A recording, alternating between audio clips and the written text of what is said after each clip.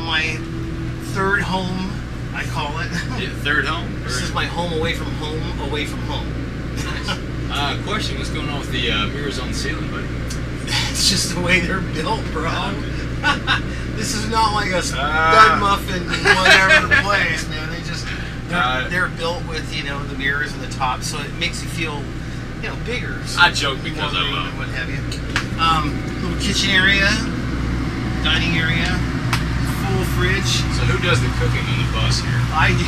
You do? Yeah. Let's see what's in the fridge. Nothing. Wow. Well, good thing we didn't get a shot of that. It needs to be cleaned a little bit. If you want to come over here, Jim, this is the bathroom. I have to see it. Wow, that's tiny. You can get a shot of that, Jim, as you go by, no problem. The commode. Wow. And then we'll shut it in front of you so you can walk by. The shower. This is my shower and dressing room. You can go on by here. So do you guys actually take showers on the bus? Or? I do. Yeah.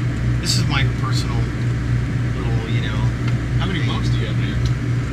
Actually, we've got about. You can go ahead and take a shot of that if you want there. Little shower. Check this out, peoples.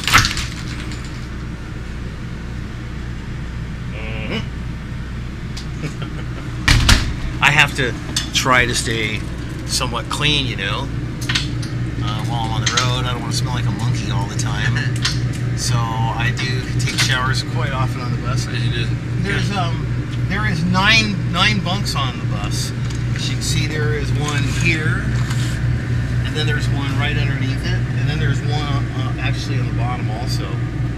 And so you guys draw straws for the loser gets the bottom bunk. Everybody but me. I got my own. But they do, yeah. Sometimes they fight over the bunks. But don't look in there. I forgot her name. Is that you? Okay. Sorry. Sorry. Shh. Don't say nothing. An interview. And this is my bunk, which we won't show. Sorry. Is that a man? No, it's not a man. There's no Brokeback Mountain shit here.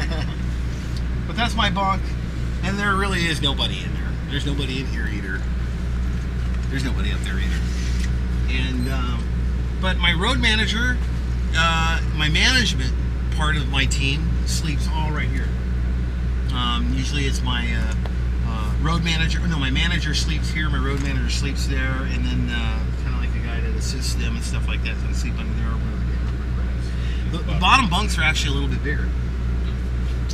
And then you can come on back here, Jim, if you like. This is my office / non-snoring bedroom. The only one that's allowed to snore in here is me. And so basically, I use this as, you know, like my production office.